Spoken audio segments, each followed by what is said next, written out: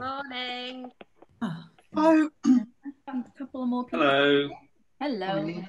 We're getting like a mini family now, aren't we?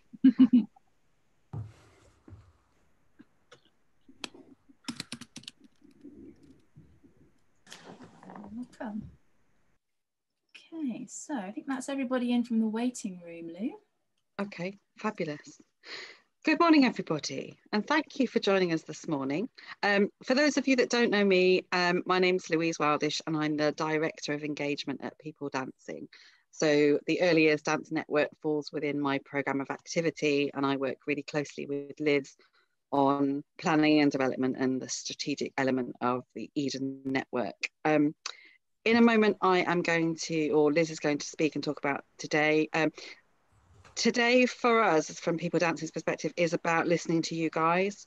We're all in very strange times still. As of yesterday, we're still in a very, very strange time. And depending on what parts of the country, even more so. So today we want to listen. What you say in the work that we do today will really influence the network and where we go moving forward. And that's in all of the senses. So there's lots of stuff going on for all of us, but I think today for us, from People Dancing's perspective, is to just kind of hear where you're at, what's going on, what your needs are, and how the network can support you in moving forward over the next sort of 12 months particularly. So before we do that, we will do a bit of housekeeping, and I'm going to hand over to Lindsay, who will just do a few kind of things for today. Thanks, Lindsay. Thanks, Louise. Yeah, so just before we kind of get started properly, just a few bits of housekeeping to run through, as Louise says. So my name's Lindsay, and I work with People Dancing too, and it's so great to see everyone today. So firstly, just a reminder that we are recording the session today, and so if you prefer not to be seen, not to be recorded, then we just ask that you turn your video off for the session. And I'll just let the next person in as well, another person in the waiting room. When we do the breakout rooms later on, they're not recorded, so please do feel free to turn videos back on again then if you have chosen to turn it off now. In a moment, I'll introduce you to Liz, who's going to introduce you to our wonderful guest speaker, Rachel Dean. I think we mentioned yesterday in the email that there will be a short optional practical session with Rachel later on today. It's going to be about 10 minutes long. We would just ask that you have a sort of a safe, clear space to move in, either out into your room, or you can stay seated if you prefer. It is optional, so if you prefer to just observe, that's fine. But also if you prefer just to turn the camera off, go and make yourself a cup of tea and come back after 10 minutes, that's absolutely fine as well. Of course, we know that life happens, so if you do need to leave your computer at any time to go and answer the door, take a parcel, whatever it needs to be, that's of course absolutely fine. Just maybe turn off your computer, your video, and mute your mic, and then come back and join us when you're ready. We also ask that you mute yourself throughout the session today, and we can always do that for you if you forget, but of course do turn your mic back on when we're having the more discussion-based sections. And you can find your stop and start video and your mute button hopefully down on the left-hand side of your Zoom window. Just to alert you as well to a couple of viewing formats up on the top right of your window, so you can move between gallery or speaker view during the session, but we'd recommend that you stay in gallery view for the duration. We'll also be using the chat function today, and you can find that on the bottom bar, the little chat icon. And we just invite that if there are any thoughts or comments, any kind of prompts for conversation that you really want to share today, feel free to put them in the chat, and we'll either respond to them today or perhaps at a later date, but do feel that you can do that as we go along. So I think that's all from me now. Maybe Lou or Liz can interject if there's anything that I've forgotten, but I hope you have a great session. And I'll hand you over to Liz. Hello, so I'm Liz Clark, and I'm the Associate Artist for Early Years at People Dancing. Lou and I are just reflecting on how we're about 18 months into developing this network, and how amazing it is that we've had so many people join us this morning. And perhaps if we'd have done something like this 18 months ago, we wouldn't have nearly so many people. So thank you so much for joining us. So my Twitter profile says, dance is the answer to everything. And I truly believe that we can achieve a lot through dance and movement. And I also truly believe that we need to be starting that work at the earliest point that we can, which is why I'm such a huge advocate for working in early years. And that's exactly what we're here to talk about this morning. So I've been into lots of these Zoom rooms, as I'm sure you have, over the past 6 months. And I can honestly say the best ones that I've been to is where everybody's had the chance to voice what's going on with them, and people have felt that it's okay to be vulnerable and to say what's really on their heart. Because even if you feel like your questions aren't answered, sometimes even being able to articulate what's going on or thoughts that you have moves you on one step closer to perhaps finding new possibilities. So I'm really keen that you all know that you are here for a reason today, and that your voice and your opinions are very much valued and respected in this room. We're very interested in your work. I know lots of you, as you came into the room, it's just really lovely to see your faces. But there's some people that I don't know very well. If you'd like to get in touch to tell us about what work that you're doing, what thoughts that you have about your work, please feel free to do that. We're always looking to connect people up and to talk to people about their early years dance practice. Without further ado, we are going, those of us that are going to get moving. I was saying to Lou and Lindsay, I'm very excited to get my dance pants out of my wardrobe this morning. I was like, oh no, it's Tuesday morning, I'm going to get some dance clothes on.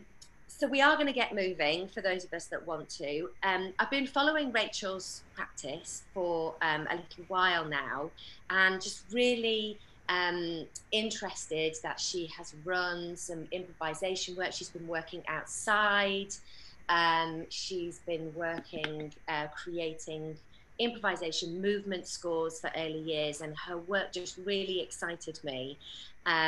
It's very inclusive and very accessible. So we are in very safe hands this morning, and I'm very pleased to pass over to Rachel. Hi, nice to be here. If you'd like to move a bit more, if you'd like to stand, then you could stand in a little space. If you'd prefer to do it in a chair, that's also possible. And I don't know if you've been asked to bring a pillow, but if you've got a pillow or a cushion to hand, that would be fantastic. Have people got pillows? Oh yes, brilliant.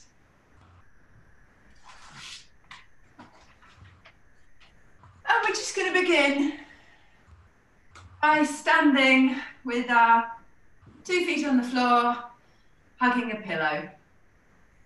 And I think we can close our eyes actually.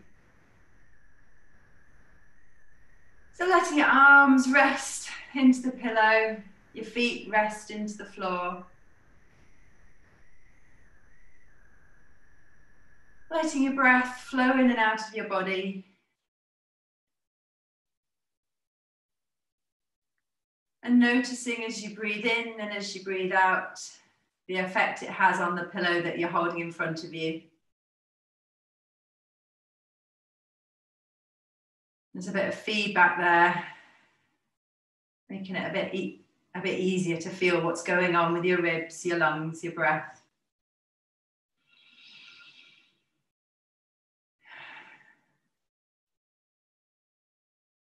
And let's take a little bounce. So you can open your eyes if that feels better. And just finding a little bounce. And find that amplitude that feels comfortable for you. What's the sort of the easiest amplitude that you can find? And if there's anywhere on your body that feels a bit tough, on your knee, your pelvic floor, your neck, find a way to send it somewhere else or to change something so that this is a nice, comfortable way to start the day. And then perhaps closing your eyes.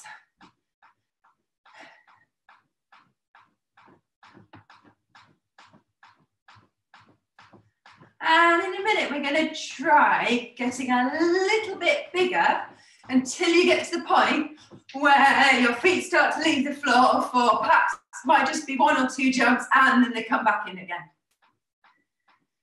So in your own time, and as it feels right for you, going between this smaller amplitude down into the floor, and then moments, which could be 1, 2, 10 bounces where you leave the floor, you get some air for a minute, and then come back down into the floor again.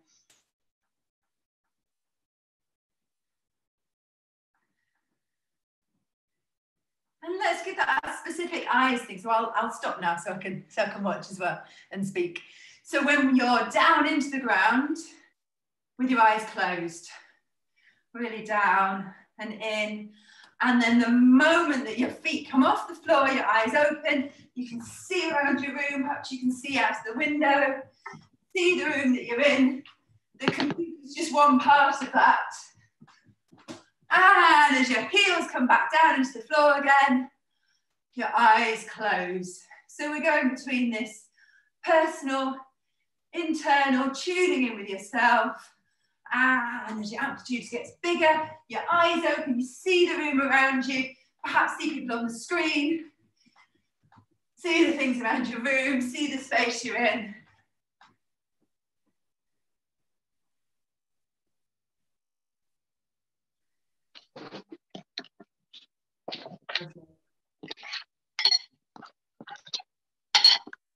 And let's do that one more time. So you know this is the last time you're coming up off the floor. And when you come back into the floor, your heels are settling in, sinking down. The size of your bounce is getting smaller and smaller until you come to something that's a bit like stillness.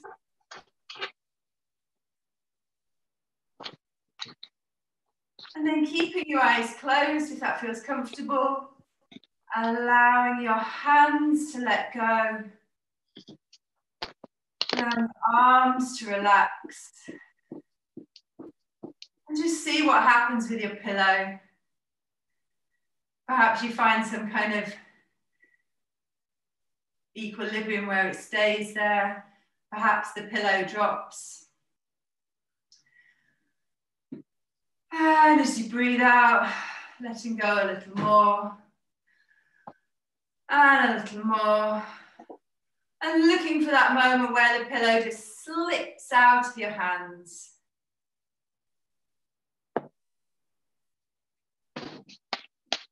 And then just like the pillow slipped, ideally with your eyes closed if that feels comfortable, finding a way to go and meet the pillow. So the pillow just slipped down. You're going to slip down and meet the pillow. And finding a resting place. So you don't need to be able to see me at all. You can just listen to my voice. Finding a resting place on the pillow. And I actually can hardly see anyone now, which is quite nice. So it's kind of, this is a private, quiet thing. Got that benefit of being at home, which is really your thing. And in this resting place, just noticing which parts of your body are in contact with the floor, which parts of your body are in contact with the pillow, which parts of your body are in contact with the air.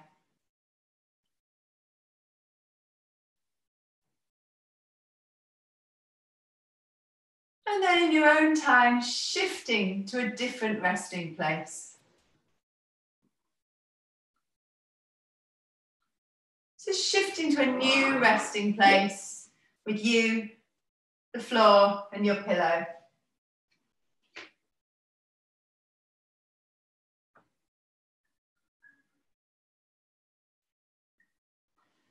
And again, mapping out which parts of your body are in contact with the floor, with the air, with the pillow? Which parts are supported directly and which parts are hanging?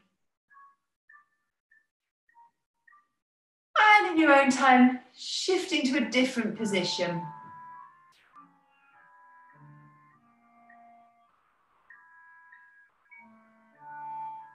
And each time you arrive in a new position, just taking a moment to take it in, to read this position. And whenever you're ready, shifting to somewhere new. Lovely.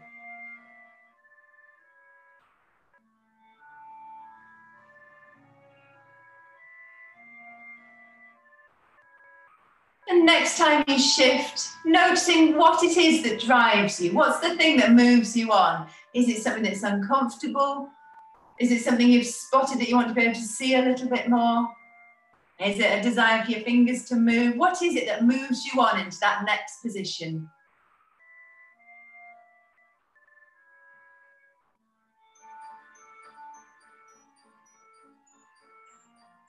So in your own time, finding a resting place, taking it in, working out what it's like, and waiting to be driven on to a new place.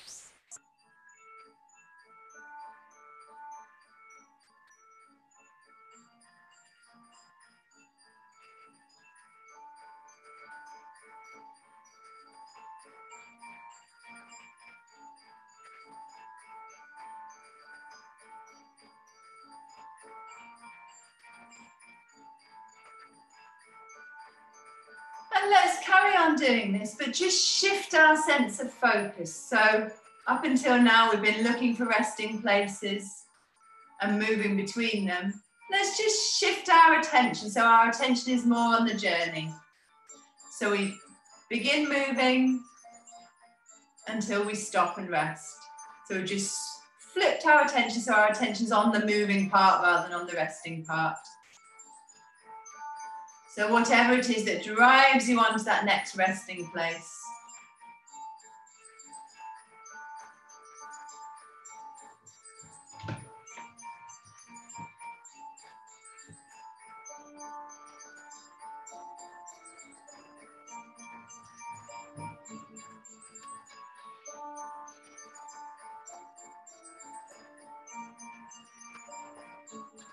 And your resting places, your pauses, might not look like the same as the first one you found. You could find a resting place that's a bit more like vertical. You could find a resting place where some of your body is supported and some is hanging or more active.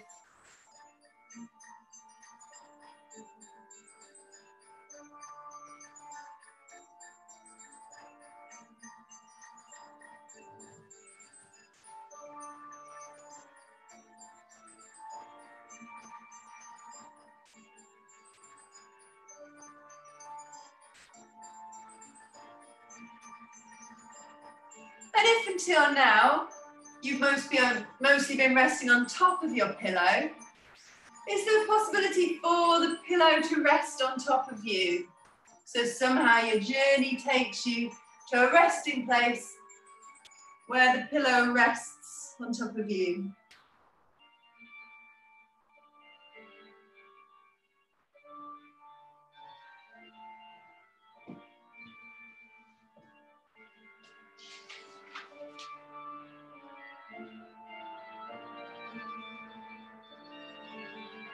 Noticing whether your eyes are open or closed. Making a choice about what's most useful or interesting to you in each moment. When you want to see what's around you, see where you're moving towards, where you're moving away from, the space that you're in. And when you want to close your eyes and concentrate more on the sensation of your own body.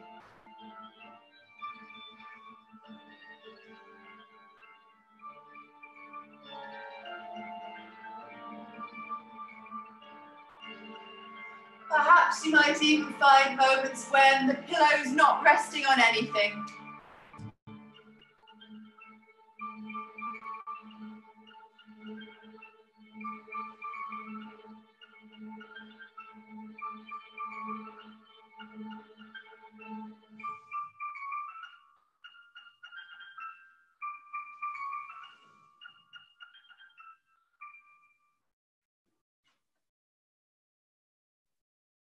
And we're going to start to think about heading back towards our chairs. So finding a way for the pillow to rest on the chair, for you to rest on the pillow, for the pillow to rest on you. But we're going to take a little while to get there before we start looking at the screen again. So carrying on with this, finding a resting place and moving on to a new resting place.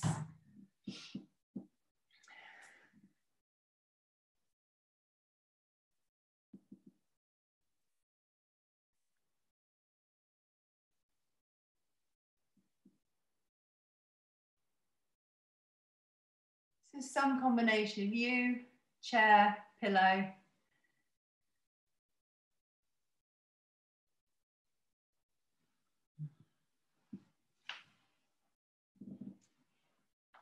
And let's keep our eyes, if they're either closed or in a really nice wide visual field of the whole room. So we're not getting to that place where we're looking at the screen just yet until each of us individually is ready for that. So when you get to the point where you're ready to sit there, open your eyes and look at the screen, but no rush. Oh, it's nice to see everyone come back. I haven't seen all this. So when you're ready, then you open your eyes and you can look at the screen.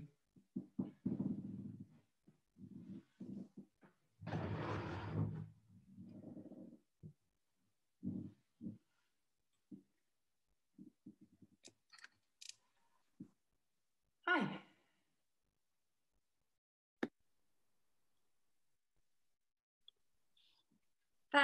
Thanks, Rachel. It's great to move. Yeah, thank you. We're going to open up for some questions for Rachel, just before we move on. If you have a question, you can either use the in the reactions. You can raise your hand. Or it's sometimes easier just to raise it, so let's just kick off if anybody's got anything that they would like to ask Rachel about her work or her process.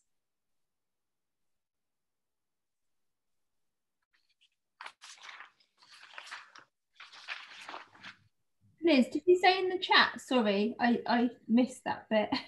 No, you can just raise your hand, Jo. Hi. Hiya.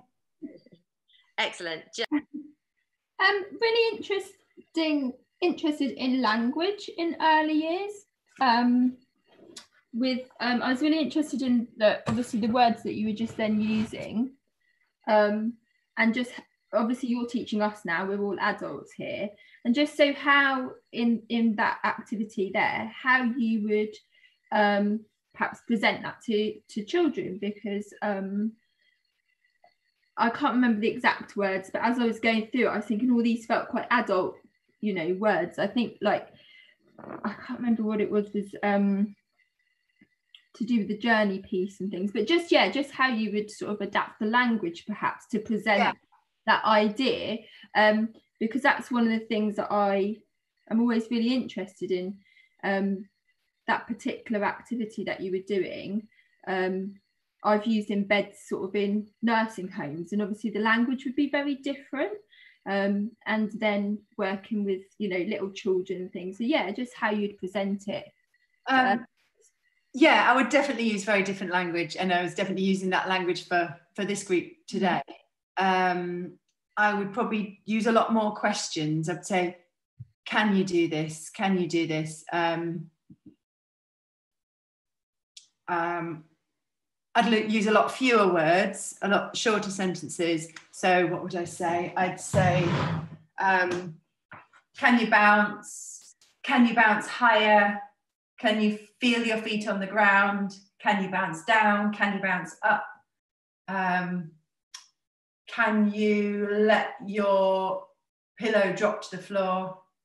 Can you drop on your pillow? I might talk about resting in a bed. So like you're going to sleep and now you're waking up, and where can you go now? And now you're very sleepy again. Oh. And are you waking up? Where are you going now? Oh, you're very sleepy again. Yeah, and probably more about an idea behind the thing rather than the physical description, which I think adults and people with a real interest in dance and the body are more up for, and kids less so. And parents less so as well, because I work a lot with kids and parents together. That's my favourite way to work with kids.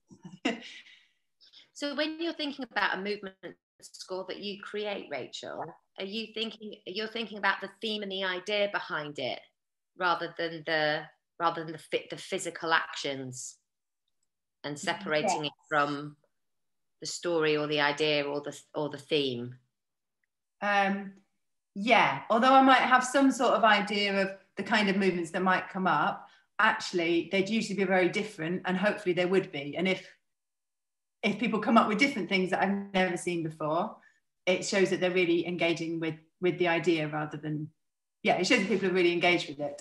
I suppose I'm very often thinking about the interaction between parent and child as well. So how the theme or the prop can help that. So it's often really something for the parents, because the kids just, as we all know, just move all the time and play all the time. And it's more, the instructions are very often more for the parents to have some specific way to interact in that moment. So because an adult sort of more wants to know what they're doing and that we're doing a particular thing, whereas the kid will you can't stop them moving and making things up, can you?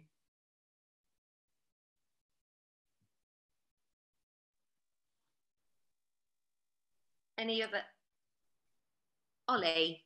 Hi, thank you for that. That was lovely. On that note that you just said last time about, can't stop children moving around and making their own moves. If you're doing a score where it's sort of now you're sleepy, now you're waking up, and all the children are just leaping around and not into the sleepiness, is that okay? Would you adapt it? Because I have a lot of moments when I think I kind of build the energy up too much and then find it hard to bring people back down again. I just wondered if you've got any thoughts on that. It's a really good question. And I have to try and work out when it's about what's best for the class and when it's about my ego. And I know, like, if I suggest something and everyone does it, it makes me feel really good. And I'm like, yeah, this is going really well. And if they're doing something else, I can feel a bit panicked. So it depends on how confident I'm feeling that day. And it depends on whether I know that the group are kind of with me and trust me. And I certainly always say to parents at the beginning, if your child is interested in something else, if they're doing something different, then that's absolutely part of it. Go with it, and maybe we'll draw that back in. Don't feel that they have to be doing the same thing. Yeah. So that's definitely the theory. Whether I feel like that in every moment, yeah, that sounds familiar.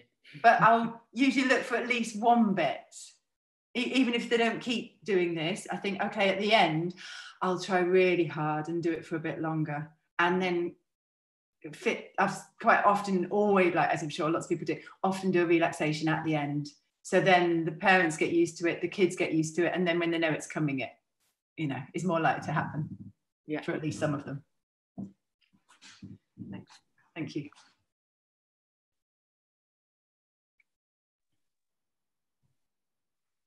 Jo? In response to that, could I also just put it out there that I find at times that what I do in a session is also impacted by what is coming after the session. So for instance, if it's in a parent and child session where they're going off to like play with their friends after and a play day or walk home or whatever, or in the buggy for a nap, if it's in a kind of nursery setting where they're having to have like lunch after, for instance, this kind of being able to step back into the world after what we do is quite important to recognise that. And I found it especially when working in reception, when they've got to go to another lesson as such. But does that impact on how you structure your sessions, or do you have a similar structure dependent on wherever you work? I'm trying to think. I think I'm almost always in a sort of standalone session where I don't know what they're going to do next. You know, they're going off with the family. Okay.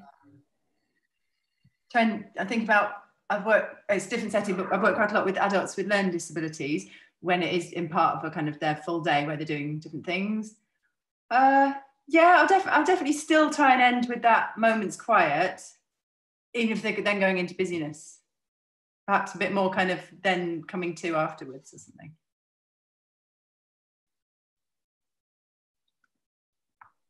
Anyone else? Just raise your hand so I can just... Ruth. Rachel, thanks for that. That was really lovely. A great start to the day. I'm just wondering, when you work with parents and children, how much do you talk to them about tuning into their children or listening to their children's bodies, and how much do you just sort of let the improvisation flow of its own accord? So I guess the question is, how much do you sort of try and relieve their anxiety or inhibition and try and help them to know that it's okay just to go with anything and be or do anything with their child, or how much do you sort of think, well, let's just see how it goes and not use words?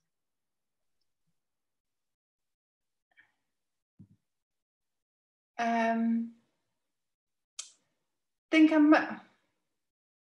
know that this week I've said to both groups I was working with, this track's 3.5 minutes. We normally talk to our kids all the time. That's a really positive thing. That's how we interact. But for this 3.5 minutes, let's do something different. Let's see if we can do this without any conversation at all. So you're just interacting with the child, which feels like quite a lot to ask. I feel a bit embarrassed asking it, but it went really well. And then, although the rest of the session I didn't specify whether to talk or not, I feel like it carries over a bit. And probably I'll put that in every week, and then, yeah.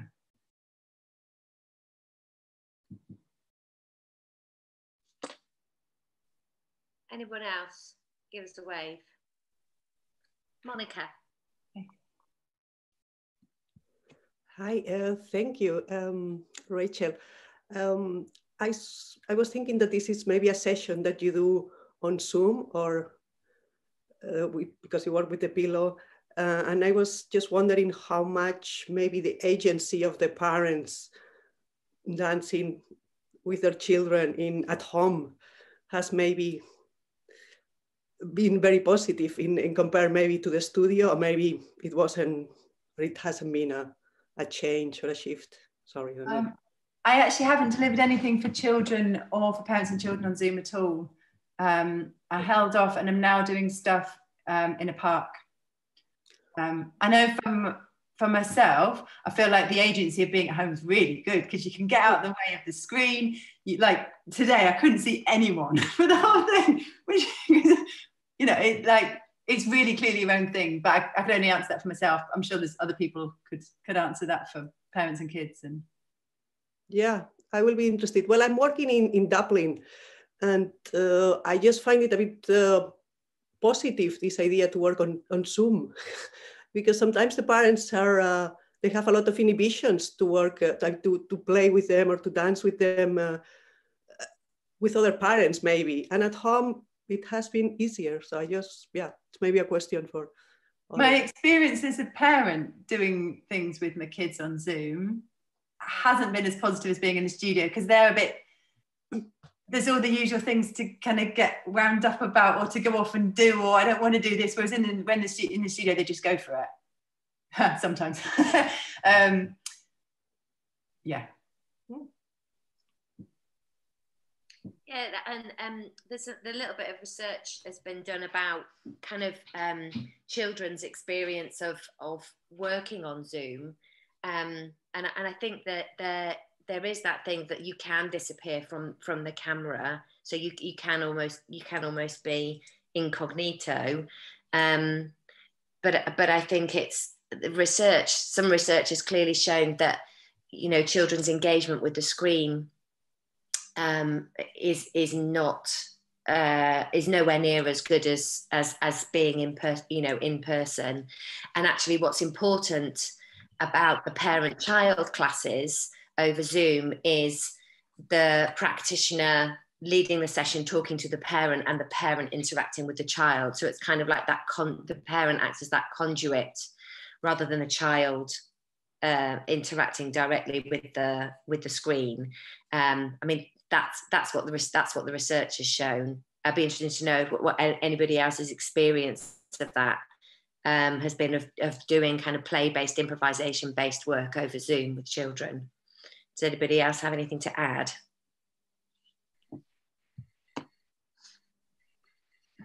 I don't want to keep, sorry, I don't want to like keep talking. Well, one of the things that I've been reflecting on is like connection points. And I think sometimes in studio or outside or via, because I've done one Zoom, and so only one, but I've also done a Facebook Live where like Facebook Lives where I can't see anybody, but they are communicating through me to me through the comments. So you're getting a kind of completely different. So for me, it's always about recognizing where the child is connecting. So are they, as an instructor of a space, a facilitator of a space, is my connection point to the adult? So if it's the adult, then that's where I'm thinking about the language that I'm using to support the adult, to support the child. Or is my connection about the prop, so the object? So I've generally worked with, you know, multiple objects, and me using the language that connects back to the object and the possibility of the object and the permission that gives the child. And I think the permission as well that I've got these ideas are coming in, and kind of relaying those back, but also the permission to go off on one, you know, to kind of, and then that kind of balance. So for me, it's like thinking about, yeah, how the child connects, so and how I support that connection. So in the Zoom, I didn't really use the screen, wasn't the connection point. That wasn't where the kids were seeming to connect. So I really focused in again in the prop and the world that they were creating, and little snippets up. So I think it's how I reflect back where they're connecting. I don't know if I'm making sense, but yeah, you are, Jo. Yeah, and it leads me really nicely, just to, because we've got a couple of minutes left, Rachel. Would you mind telling us just a little bit about how you created the Potter Newton play park map? Because not everybody on here will be know about that, and I wonder if that's something that we can share with everybody after the. Yeah. So I'm working with Hare Hills Playgroup, which is my local playgroup. We've got funding from the National Lottery to run creative movement activity for parents and preschoolers. We got that in March, and then obviously couldn't run sessions. So over the summer, I made this play map of the park that's right next to where the playgroup meets and is a lot of the families around here. Try and hold it still for a second. So it just gives ideas for things for families to do together in the park. The idea was that during lockdown, when it was slightly after lockdown, but while still nothing much was happening, families could go together to play to the park, and a bit like me saying, let's not chat for this bit, just do it physically. It just gives people some physical ideas to do together. And hopefully makes people feel more positively about this shared space, which is quite great. Yeah, Liz was asking about how I made it. I mean, this was almost feels like a bit of a cheat, because I know this park really well, because I've been going there daily for years and years with my kids. It was super easy. I just thought of all the games that we play and we've made up, and worked out which of those are just senseless and ridiculous and no one else could ever play because they make no sense, and which ones have something in that other people could perhaps get something from. So they're just little bits of ideas. Like there's a tree stump, can you get all the way around without touching the ground?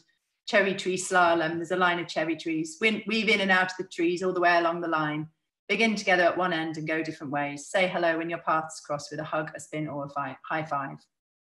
And when I bumped into parents and kids in the park, particularly if I recognise them from playgroup. But also if I didn't, I'd have a chat to them about the games that they like to play in the park. So that rolling down the hill was something that another little boy told me about. And one of the activities on it is make up your own one and let us know, which hasn't really happened, but I like to think that people are making them up anyway. Brilliant. Thanks, Rachel. That's great. I'm going to pass back on to Louise now, who's going to move us on to the next part of our session this morning. Thanks, Liz. Thank you, Rachel. That was lovely. It was really nice. Okay, so when you signed up for today, you would have filled in a form, and part of that was about us trying to find out what are the current issues, what's happening right now, what's important to you. There's lots of things, but we had to narrow it down. So that helped us to form our breakout rooms for today. And very shortly, Lindsay will put you in a room and you will go into your breakout rooms. And to reiterate what Liz and I said at the beginning, it's we really want to hear from you and get your thoughts and have a listen. We have asked people to just kind of steer that group. So I will be in one, Liz will be in one, Louise Cattarega, who's just turned her camera off, will be in one, and Rachel will lead one. There is a group that hasn't got a leader, but that's just really to help you. So if for whatever reason when you go into your breakout room you're not happy with the room you're in, just come back to the main room and have a chat with Lindsay, and Lindsay will put you in a room that you are happy in. What I found really interesting was that every single person that signed up, pretty much, I think every person ticked diversity and inclusion. So I think at some point we'll see how that breakout discussion goes, but it may be that we need to have a whole joint topic with everybody on that subject, but we can talk about that further. Yeah, so Liz, are you okay to run through the breakout groups, each of the individual ones, and then just in a bit more detail? I think for us, what we would like from each of those groups is some kind of action, but I'll let Liz talk that through with you. Great. So our topics for our breakout rooms are diversity and inclusion, thinking about the current issues within Dance for Early Years, what needs changing, what's working. The second one is funding and project development. Are we represented, and what are the needs for artists? Work and employment opportunities, talking around the issues and understanding the issues around that. COVID secure practice, what are our key challenges and how can we adapt and sustain what we do? And professional development, scoping the future needs for the individual and the early years sector as a whole. So we're just going to have 20 minutes in those breakout rooms, and then we're going to come back and feedback. So I think we're ready to go. I wonder if it's worth mentioning as well that the one group that hasn't got one of the sort of facilitators of this session in it is the second one, the funding and project development one. So if you're one of the 4 people in breakout room 2, then your subject is the funding and project development one, but there won't be one of us in there to sort of tell you that, if that makes sense. But if you guys are ready, I will set up the rooms and everyone will just whiz over automatically. So are we ready to go? Yeah, and you're going to give us a 2 to 5 minute warning, aren't you? And you want us to, yeah.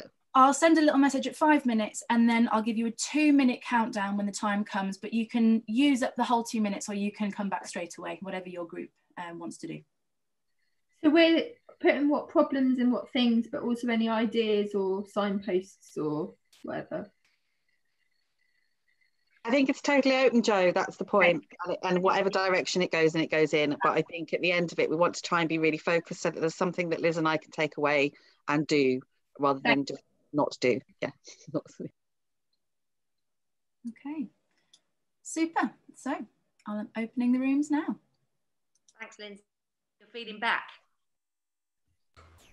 We didn't quite decide. I've made a lot of notes and said that it wouldn't be me, but if somebody wants to, does anybody want to? Or I'm quite happy to. Shall I do it? Shall I do it? I can do the first half. So one of the things that was quite common in our what we wanted to talk about was that we identified a need for change in terms of confidence around body language and language, and that it's not something that we're worried about, but we realised it's an evolving thing, and there's many different layers to different languages that people use around diversity and disability and race, and you know, and you know, there can be things that are used in the professional world, things that are used in language that's used in the street, and I think the thing is not to be worried about it, but you know, it's an ever evolving thing. So I can do that bit. Yeah. You do a joint effort.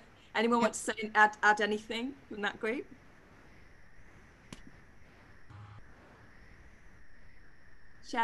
Shelley, are you saying? Well, I'm gonna say if there's anything extra I can add, that we were talking about access, weren't we, in the group? And we were talking about access points and how do people access what they're doing, and where are those points, and how can we widen that? And did that connect with the ambassadorship thing as well, and the idea of community champions, and this peer-to-peer or kind of connecting people in that way? Is that right? Yeah, there was a lovely phrase about rather than us being the voice for arts, that people who visit us are the voice for us, telling other families about arts. That was Chrissy, and I think that was about it really. A sense of welcome was something that, you know, how do we make people welcome? I do have something to give about community champions and things like that, but I could put it in the chat. There's a woman called does anyone know Z Arts in Manchester? Liz O'Neill. They have a really comprehensive system of peer support and focus groups, etc., etc. They also ran an entire young people's festival. Everyone in it was from a culturally, you know, from a background of colour or disabled. They didn't say anything about that on the posters, and it was their most well-attended festival ever, and there's a report about it. So I'll put Liz's contact in, but that was us, I think. Have you got a link to that report, Louise? Do you know if it's out? I haven't. I've been hounding her for it for a while, but should I put up, if I put Z Arts in, I guess we can ask. And do you think? Thank you, everybody. Do you think that could potentially be a model for us in terms of peer support and what we can do for each other as a network? As a network, I know that, I don't know if Lou Wildish wants to pick up on this. We are going to talk about it more. Actually, Rose, you were talking about how can there be more representation of underrepresented voices amongst young people and children and practitioners. And Lou Wildish, I don't know if you want to pick up on what we're about to do with that.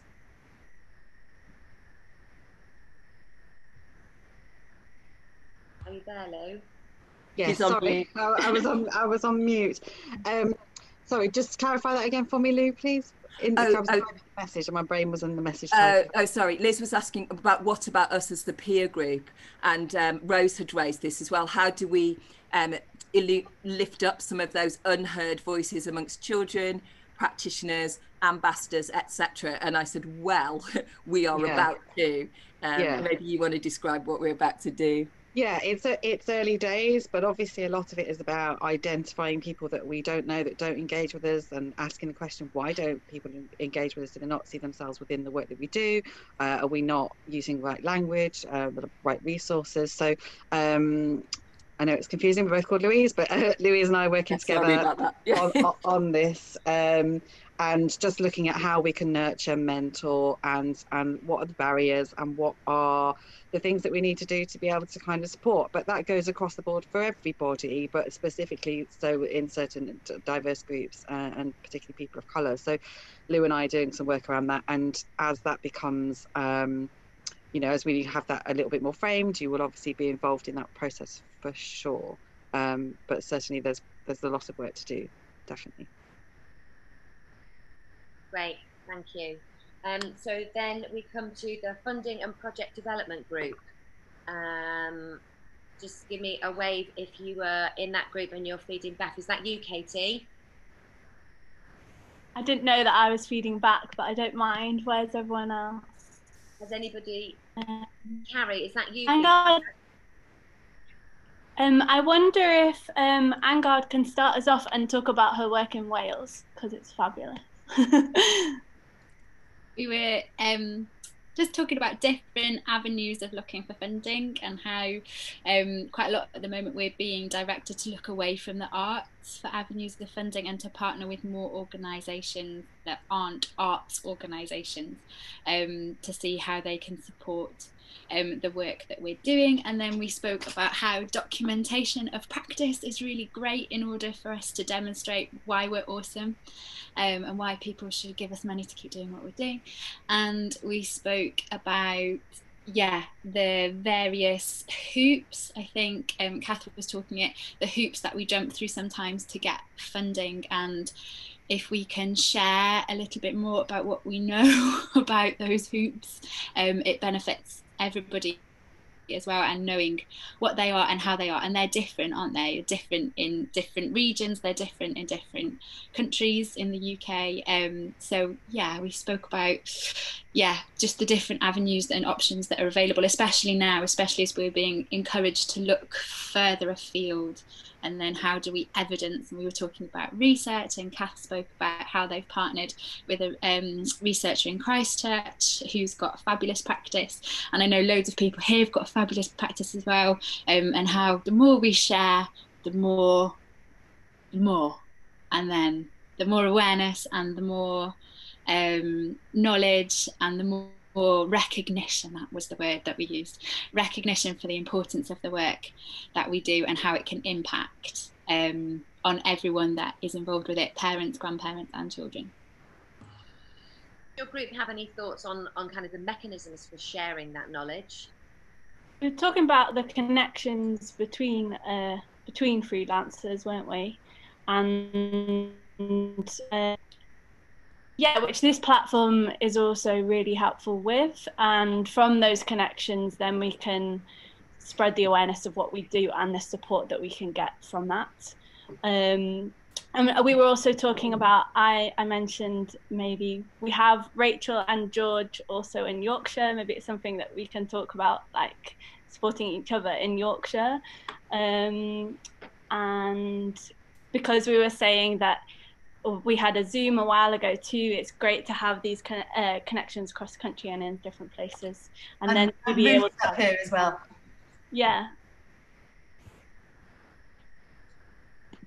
Collectively independent. Love that, Jo.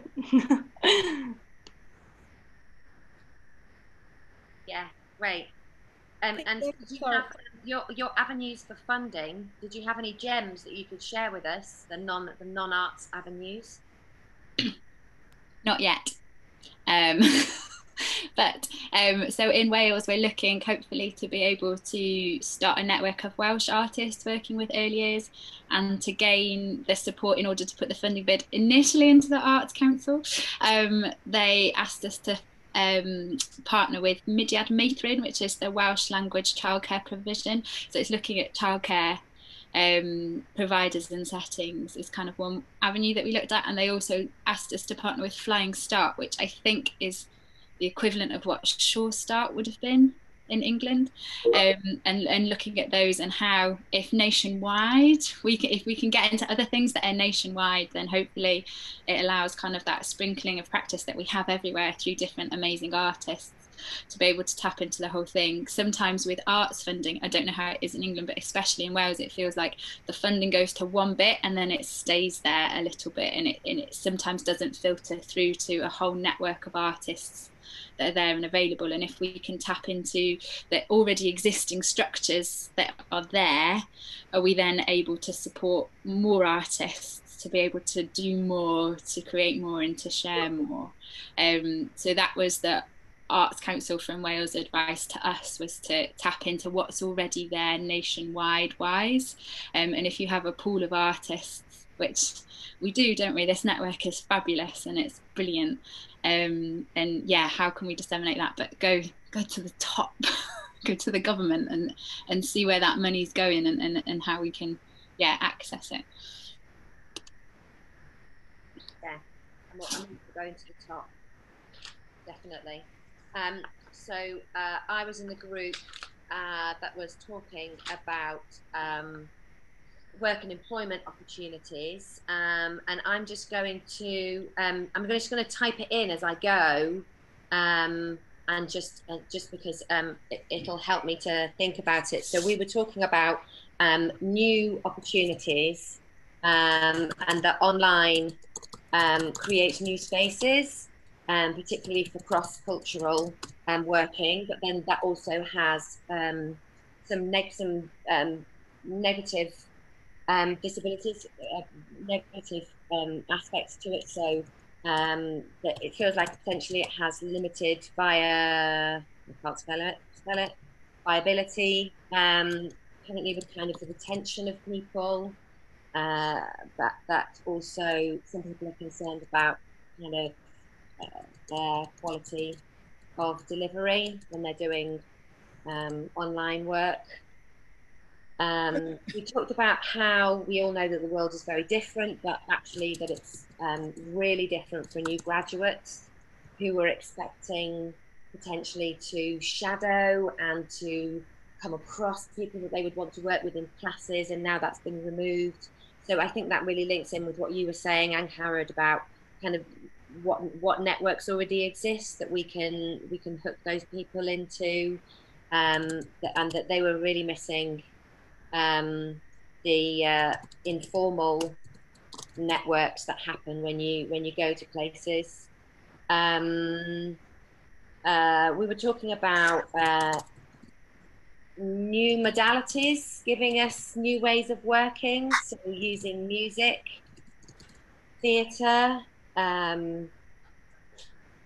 of using mark making and drawing, and just kind of adding lots of strings to our bows as artists. That in terms of opportunities, we are really having to push ourselves to get out there, to even just to keep moving, and that can feel like a challenge. Interestingly, we all feel potentially that we're at zero, and where people have felt like they've had successes is where they've started small, and potentially had a bit of a low bar to what they were doing, but that's actually opened up new possibilities for people. And really interestingly, we had some feedback from South East Dance about the Arts Council, who are really inviting applications from first-time applicants, and who are working in a COVID secure way. That can really demonstrate impact in their local community, which is very much kind of what we're about. And the Arts Council really understands the need for the shift in practice and are expecting people to put in time for planning. And I think one of the positive things in our group was just linking up some of the people with each other, but also with an organisation that could potentially help them. So I think that's definitely an action going forwards. Just wave your hand, my group, if I've missed anything that we need to add in. Ollie. I don't think you've missed anything. That was a great summary, but I was just wondering, what software were you just using? It looked really cool. Were you on Photoshop or what? Oh, you're muted. Sorry, that's just share screen. And then I just had an image waiting in the background, and then you can just annotate as you go. Love it. Anybody else from my group? Did I miss anything? No, cool. COVID secure practice. One very close to my heart at the moment, having spent the whole week covered in risk assessments. Give us a wave. I think that's you, Rachel. Hi. We talked a lot about touch. That would seem to be the main topic. One of us just made a piece called Touch. Another one of us is doing a PhD about the touch connection with children who choose not to speak. So touch is completely key to that. Another one of us carried on working in person and with touch in a nursery with the children who needed to be in children of key workers and with additional needs throughout lockdown.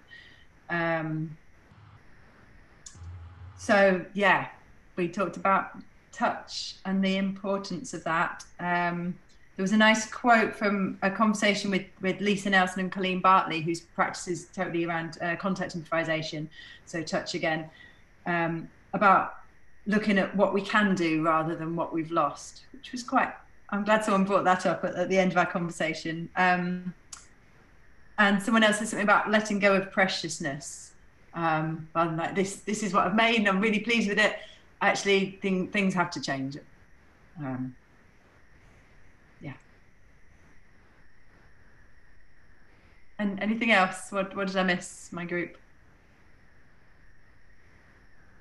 We talked a little bit about sort of flexibility. So, you know, again, and that kind of relates to, you know, yeah, preciousness and saying, you know, we can have an idea of what we want to do, but the likelihood now is that when we actually get around to doing it, lots of things will have changed. So just trying to kind of bear that in mind whenever we're planning something, is that this is our perfect situation, but we need to have kind of plans be, you know, all the way down, because we've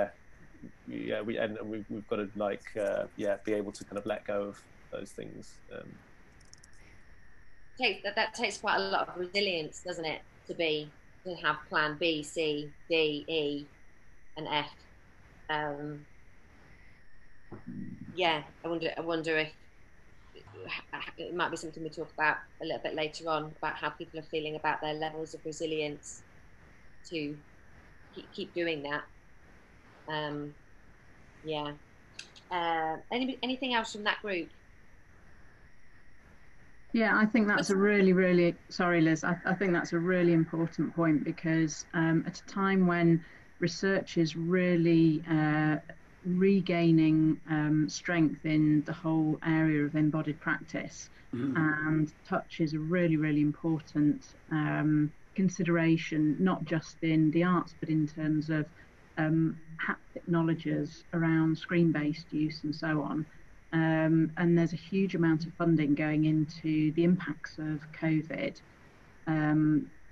not least on touch, and also on other things. I think that point about how we sustain our own resilience in not being able to touch as a core part of the practice is really important. And the irony of that, you know, amongst all of this research that's going on, doesn't escape me. So I think we need to maybe keep our eyes on that and keep our eye on what some of the educational research forums like BERA, the British Educational Research Association, are doing around research into touch, and how perhaps this group can feed into that and be a consultant to that, perhaps, or an advisor to that, so that it's not just a bunch of academics looking at touch as a word rather than as an actual thing, a doing, a feeling, a sensing, a making, a stimulator, and so on.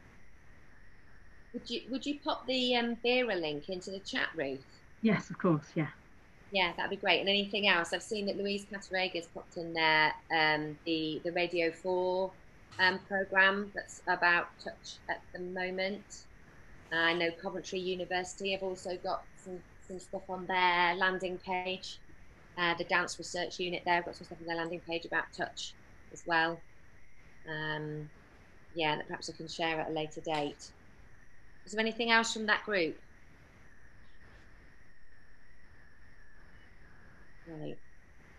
Right. Professional development, scoping the needs for the individual and the sector as a whole. Louise? We also didn't allocate a speaker. Is there anyone from our group want to speak? No. Jo? Yeah, you go, Jo. I'm happy to, and if the group are okay, just responding to some of what the group before us said, I kind of reflected the potential CPD needs within what you were saying. So I hope that's all right if I add that in. We were talking very much about, because this puts us potentially in us changing where our work is going, that to have some sort of CPD support on how we adapt our business model and actually looking at needing to improve our adaptations within our business, not just our practice. I'm a massive believer at the moment that I think we need to start seeing ourselves as business a lot more, and that the realities of this is we've got to earn a living out of it, otherwise we're going to have to leave it. So I do really think we need more CPD on that, and including in that we were saying about training with funding applications. Our conversation was very much focused towards the difficulties of getting our work into schools and settings at the moment, and so the CPD around that was like perhaps, you know, the language and like knowing your area, how to kind of research your area and know where your in points to places are as well. Was there much more in our just picking up on that point, I think we sort of named some names, didn't we, in terms of the bridge organisations who hold those kind of databases and relationships with schools and those sectors and those organisations. And then we talked also about the real importance at the moment, if you have a relationship with a venue, of what that's looking like in terms of how you manage that when they have lots of restrictions and they are struggling in lots of different ways. And then I think we talked about didn't I? And then, like, we were talking about the needs, weren't we? Very much about kind of analysing like the need of a school or the need of the group, and really focusing in on how we are useful. That, you know, we're incredibly creative and we know, but being really specific with how useful and kind of what problems we're going to solve. Because actually, a lot of the problems that are being created at the moment, we can solve a lot of them. Isolation, we can help to solve that. You know, health and well-being, we can help to that. Increase the childhood obesity, we can help with that. We can be the answer to an enormous amount of actual problems, and we could find that there is an enormous amount of work out there for us. Actually, I'm like really hopeful with that personally. I think we just have to. And I think that's another CPD thing, is we actually need reflective practice that brings us hope and reflective. And this is what I was reflecting on what Liz was saying. It's like, for me, I think one of the things that's kept me resilient is being able to deconstruct my practice to such microscopic elements that I can rebuild it for any scenario. And I think, I'll be really honest, that's come with a skill. Like, I'm a really reflective practitioner, and sometimes I wish I could switch off from it, but I can't because I'm really passionate about it. But talking to a lot of people, not everybody's doing that. And actually, when we really break our practice down to such small things, we can build them back up for any scenario, you know, and we can turn up to any occasion and be told that a change is happening. But because we know our practice, we really know it, we can go, okay, I can take that bit out and I can chuck that bit in, and it's still going to be beautiful and it's still going to be creative. So I'm getting all passionate now. But I think, and I do think, reflective practice is something that we should put into CPD. I was on a mental health course a few weeks ago, and they were saying that a lot of therapists, dance therapists, have supervision. We don't often get that, you know, we don't get that formally as independence. And so we spoke, didn't we, about mentoring as well, like being able to support mentoring and yeah, we talked a bit about mentoring, didn't we? And interesting that that seems to be a thread with quite a few of the group discussions. Yeah. And just maybe that's something, Liz, for the network we can have a look at exploring. And I think sharing best practice as well, like this is no longer about competition at all. This is about all working together and like not being precious, you know, anything that works for me, I'm going to tell you guys about it, because it means that more kids and more families get to access what we're doing.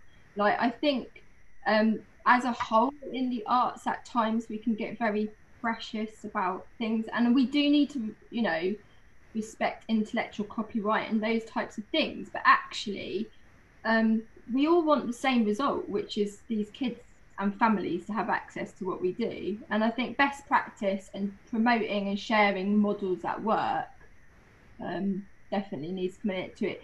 So one of the things I would say also, training in like dissemination, how we actually capture and disseminate our work, and looking at whether we can like have a kind of model of practice that perhaps in the early years network that we kind of dip into for that, and writing that in our funding bid so that we get paid to write blogs and share resources to other people if it impacts a whole community of practitioners. I'm going to stop talking now because we've got all excited.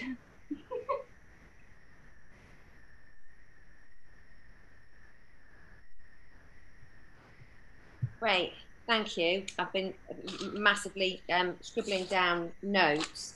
It'd be good to summarise some of these and kind of talk around some of these things. So it's my role now to kind of summarise. So I'm going to do that in the same way as I did with my previous group, just because I find it really helpful to have a visual and to be writing it down. So then and at this point I think I'd find it really helpful if I start writing something and you think actually that word needs to go in there and this, and then unmute yourself and speak because we'll all be looking at the screen share. Yeah, and then we'll end up with a kind of a summary that we're all really happy with. Does that sound okay, Lou? Yeah, that sounds great. Just to say, they'll in very shortly, there's going to be an exercise called the whiteboard where we're going to ask everybody for actions or comments and things. So don't worry if you missed that bit, and there's plenty of time for you to get your thoughts out on something virtual. Okay, so hopefully you can all see that.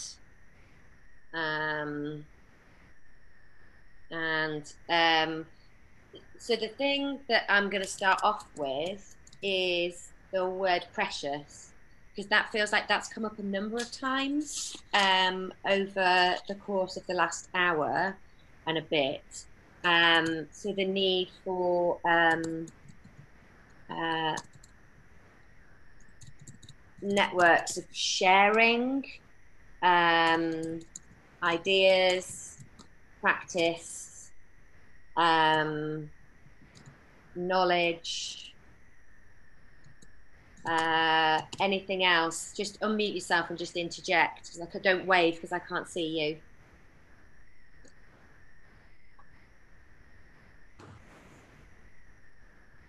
Anything else that I need to put in there?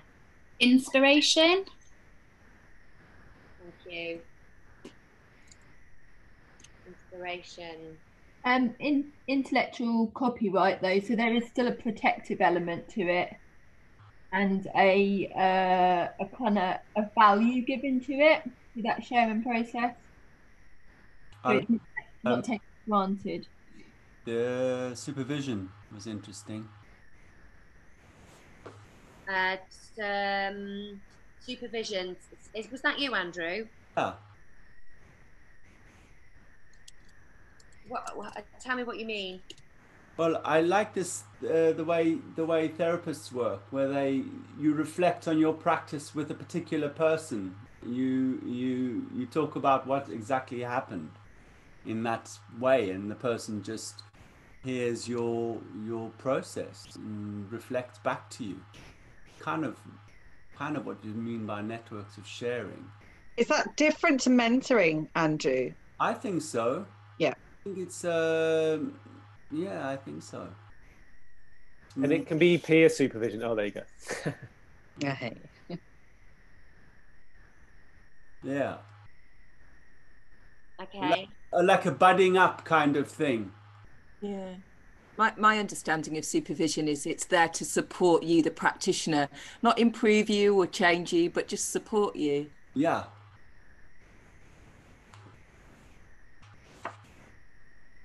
I also think in the sharing section, you could put sharing evaluation, sharing documentation, sharing impact reports, so that the work that's already been done doesn't need to be redone.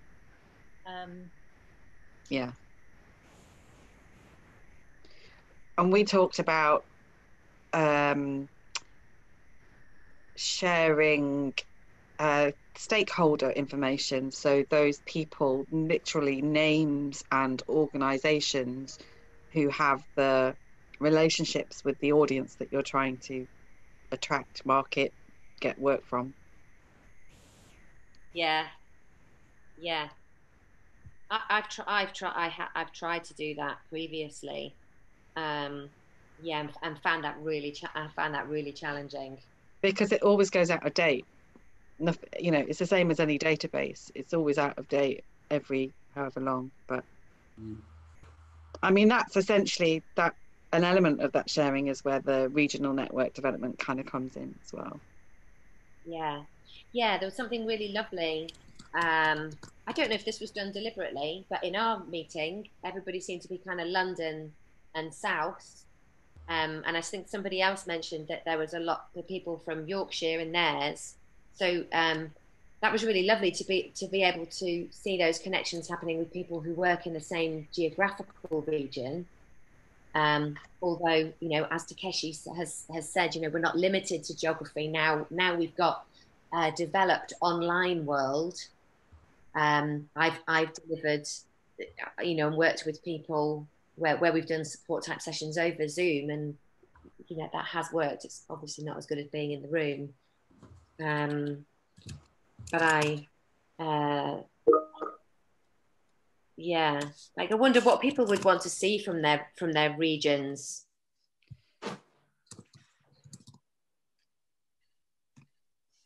For me, it would be a wider spread. Like I've got Southeast dance, and I'm in between two regions. Like we're like the bit in the middle that don't quite meet. So there's nothing like I'm between pavilion dance, and so I think like reaching out to the people on the edges of those regions, because it does seem to be quite centralized still. Yeah. I think probably one of the next, we've talked for a while is, haven't we, that at some point soon we're going to explore the sort of regional network stuff as well, so we can delve into that a bit more in depth. But I think it is really, yeah, with COVID going on as well, it's so difficult at the moment because some of it's online. Some people, it's very interesting actually, because some people are saying that they're not doing hardly anything online. Some people are doing everything online, and some people are doing a mixture of the two. It might be interesting to think about creative content, because, you know, as artists, we might share different processes, but actually what interests us comes out in our work. So, for example, the work that I develop is mainly about supporting people to make connections with their relationship with nature and how they can do that in different ways.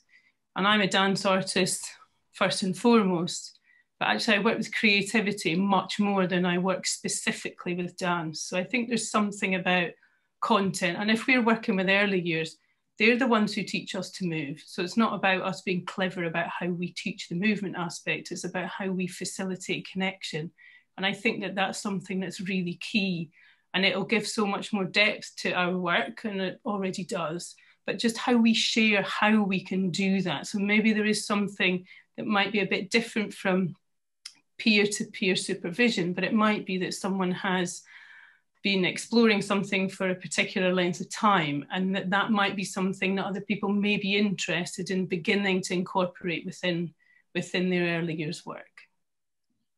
Does that encompass it, Anne, do you think, what you've just said? I can't see, wait a minute, I'll move you. How it comes out in the work we create, sharing our art form development. I don't think it's so much about art form development. I think we can use much simpler language, and it's about how we share our interests and focus creatively. And I think if we try and go for much simpler language, we can understand it so much more. And then that means we're more inclusive in terms of listening and talking and responding in different ways. I think that's, for me, where language is so important. Yeah. I mean, one of the things I loved about the event that we ran last November was just the diverse practice that we had. Yeah, and I'm so aware of just, you know, when I see people's work on social media, the range of work that we have and the uniqueness of each artist. Yeah, I'd love to be able to find a way to really showcase.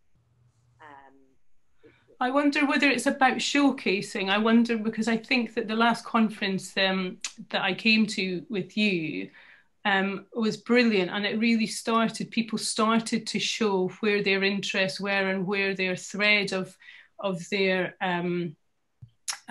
creative experience was. I think there's something in exploring that a bit more with people who are interested, so that there are overlaps in different ways, and so that we can learn from each other's creativity to explore our own creativity. So therefore, how we facilitate that with the groups we work with. I think that's different from showcasing. There's more depth in it, and I think that's really important, and it'll help us to articulate what we do, how we do it, and how we can include other people. Yeah. I think adding in like creative exchange, so it's more of an exchanging process than rather than a presentation process. Well, it's an exploration. Yeah, that's how I see it. Yeah. It's about exploring deeper. I'm going to stop talking now. For a while, Star Catchers up in Scotland were running these really lovely, I think it was fortnightly Zoom meetings where there would be a theme, and an artist would just be kind of sharing an element of their practice, and then there would be a discussion around it afterwards, and it was every other week. And I don't think they're running them anymore, but I went to a few of them, and it was just nice to have that kind of regular thing of just, you know, someone was saying, you know, this is something I want to talk about, I'll do a quick presentation, then we can have a discussion, and something that, you know, probably didn't take that much to organize, and was very regular. I found that really beneficial, and I think a model that maybe we could do down here, just to kind of keep that regularity of, you know, seeing each other, I think would be really useful. Yeah, I was thinking about that, George, as well, about I know we're kind of coming on to kind of actions. Is there anything else that kind of has really sparked people, or kind of like I often talk about what's been the brightest thing for people over the conversation over the past kind of hour and a bit? Is there anything that, as like a heading, that anybody thinks that we mustn't move on until we put that down? From ours, maybe reach, the word reach, and about I just felt from my group a great desire amongst all of us, and lots of us were cross arts. It was quite right, that the desire to reach broadly with our creativity, you know, across the art forms, and to reach more people, more practitioners, to include more voices.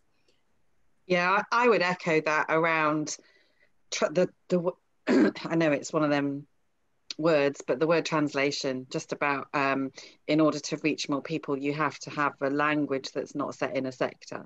And so what does that language look like? How do you, as Anne was saying, you know, simplify the language and it reaches more people. And that's not about selling yourself short. That's just about making sure everybody is really clear as to what it is you're communicating. Yeah.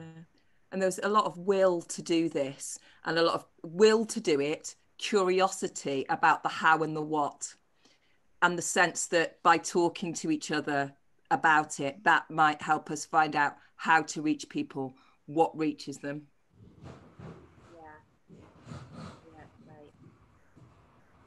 I think I'd like to add also the fact that there's going to be seasons to this.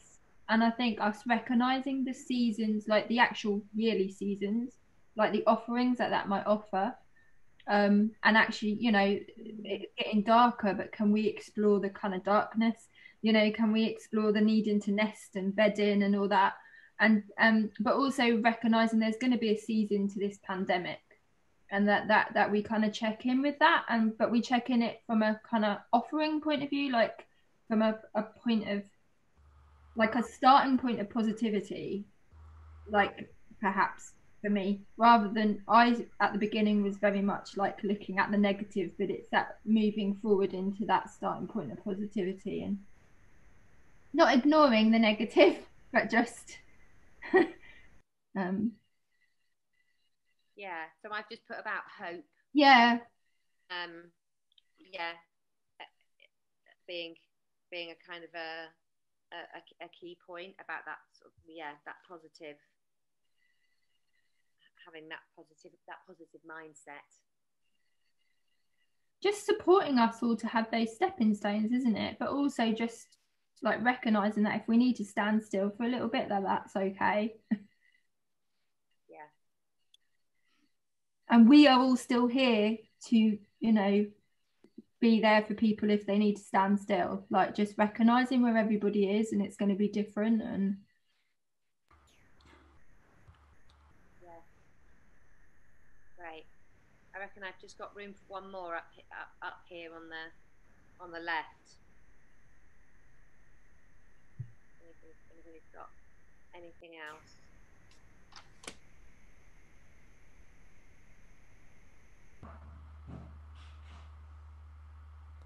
No? Okay. Everybody's got share, and I'm going to hand over to Louise. Thanks, everybody. Thank you, Liz. Thanks for summing all those things up. And obviously, you can always get in touch with us, myself or Liz, at any time if there's something that you felt that you weren't able to say or you remember afterwards and you want to communicate. And we will obviously collate everything and get that out to you in various different ways, but it certainly gives us some thinking to do. Similar thing now, I was just thinking actually, one of the things I really, really love about this network group is that it's absolutely fundamentally embedded in creativity and practice. And you know, there are a lot of the other networks that sometimes become very yeah, it's just embedded in its practice, which is fantastic, and that's lovely. What I would like to do, I think Lindsay's still alive and well. We're going to now put up a whiteboard in a second. It's very similar to what Liz has just done. What we said right at the beginning when we came onto Zoom was that we've heard from you in different groups, and just in terms of what you would like the network to action next to support you. So there's loads of things, I know, but the whiteboard is an opportunity that literally, and I might ask Lindsay to talk you through how you use the whiteboard in a second, but literally it's an opportunity for everybody to, if possible, write down a short few words on an action that you would like the network to do. And that could be as simple as resources on the website, how to engage with schools, or it could be a campaign to do this, or it could literally be weekly meetings, or whatever you feel that as a network we should be doing. It's your opportunity. Or if you can't think of an action and you just want to make some comments about learning, or something that was from your group, or something that you felt today has given you some learning or insight or inspiration, to put that as well. So this is a working document, I suppose, for us to just hear what you've got to say and talk about and think about afterwards in order to inform the next one of these and the next few of these, and also the sort of strategy, if you like, of what the network's trying to do and achieve. Lindsay, would you be able to talk through how everybody Yeah, absolutely. So hopefully, I mean, you all, we did test this the other day, didn't we, Lou? So hopefully everyone will have the sort of permissions to contribute to this. So if you hover over the whiteboard sort of screen window, hopefully a little bar will appear somewhere on your screen, and one of the icons you'll see is a little T with the word text with it. And if you click on that and then click somewhere on the screen, it should come up with a little cursor like Liz had over her beautiful images. Sorry, Lindsay, before everybody does that, yeah. you'll have a view options, and then on the right, and then if you click down and click annotate, that brings up the box. Ah. Sorry. Perfect. Okay. Yes. No, that's good to know, because I've already got my little bar up, so I wasn't sure of that. It might be like the little 3 dots or a little sort of burger menu. Yeah, we can. Don't worry if we're kind of overlapping. We can sort of rearrange all the text boxes later on. But yeah, is anyone who wants to write something having any trouble finding those options?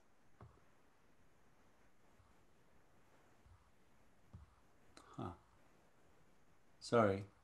So if you go, because there's text and there's mouse, if you go to text and you click on the text, which is the second box in from the left, it should give you a cursor, and then you just click the cursor on, it brings up a box rather than a mouse, or some of you have got pencils and stuff. Yeah. Does that make sense? Yeah, so there is the little drawer, the drawer icon, and there's the text icon, and then I think that little sort of cursor icon is for if you want to move your text box around. But if you can find the text box, I think Anne's found it.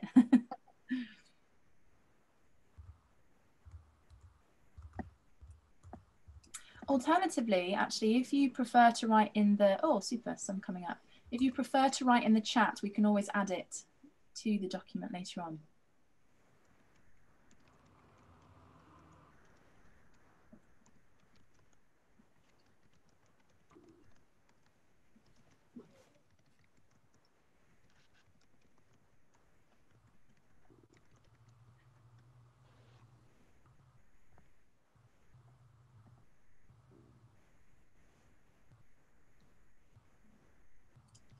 I feel like we should have had some music at this point. Yeah. Anybody feel like singing? That next time. Yeah. That'd be great. I haven't got any lined up. I could sing a sea shanty, but I won't. Oh, please do. No, I was joking. I can't. Sorry, my doorbell rang and I was out of the room when I was told how to click on it. Okay, so at the top you should have, on the right hand, you should have a view something. Yeah, annotate, yeah. Go to annotate, and then second one in which says text. Thank you. And then if you put your cursor on the white bit, it'll bring up a box and you can just type straight in. Or you can do a drawing or any other form of expression you would like.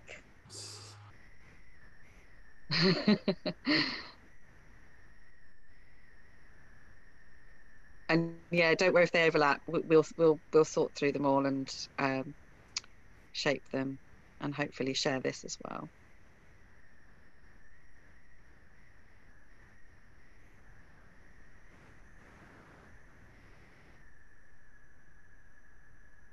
Yeah, I was just thinking, Rachel, about whether there is a need to bring somebody in at the next event to speak, like somebody from Arts Council or a funder, to talk about early years strategies within Arts Council or anything like that. So if that is something that might interest you, let us know in chat or on here.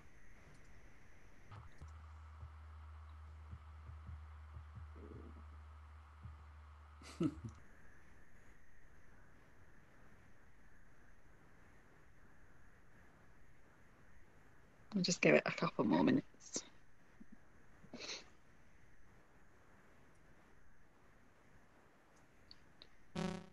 Oh, I didn't know you could change colour. All these people who change colour. Some kind of body up system to share and reflect on practice different from mentoring because non-hierarchical. Yeah, linking up with others locally. Thank you, Liz. Nice heart. Yeah.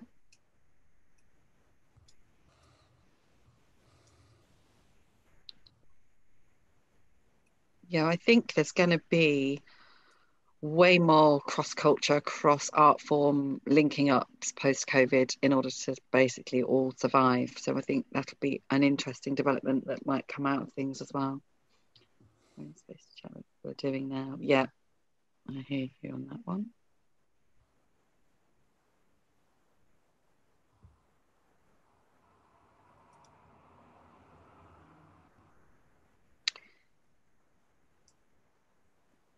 Please also feel free, either in chat or on here, to the frequency of things like today. My dog might bark, in which case I'm going to mute in a second.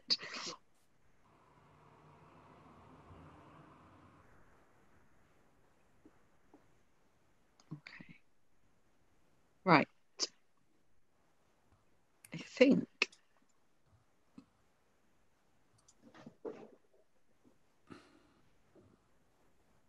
Thank you, Ollie.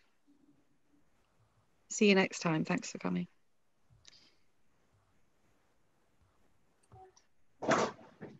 Thanks, Louise.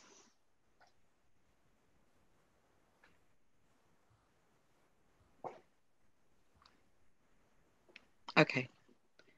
I think it feels like most people, thank you, Rose, have done. So, Lindsay, do you want to save and close that for me, please? Okay. Great. Thank you, everybody. Some really great things for us to look at then and to focus on. And anything that you've not been able to feel like you can say or write or do, Liz and I are always willing and welcome to hear from you guys about the network itself. So I'm going to hand over to Liz in a moment just to say thanks and goodbye, but I just wanted to say from People Dancing's perspective, thank you so much for coming today. Yeah, our emails are always welcome. So if you have an exciting project or you want to just feedback or there's something that you want to propose, then please do get in touch with us. But I'll let Liz say the final thank yous and goodbye. So thanks everybody from me and People Dancing. Thank you so much for joining us. We're kind of like the after party now, aren't we? We're like the ones that have stayed to the bitter end. Much respect. Much respect to you. Yeah, there's no partying going on except on here. Thank you so much for joining us. It's been an absolute joy. I feel like I've got loads from this morning. Just being in a room with you guys and your experience, and yeah, we're just so thankful that you've come, and we wish you a very nice day going out into the world. It's sunny here in Loughborough, so I hope it is where you are. And do get in touch, as Louise said, and we hope that we'll see you all again very soon. Thank you. Thank you.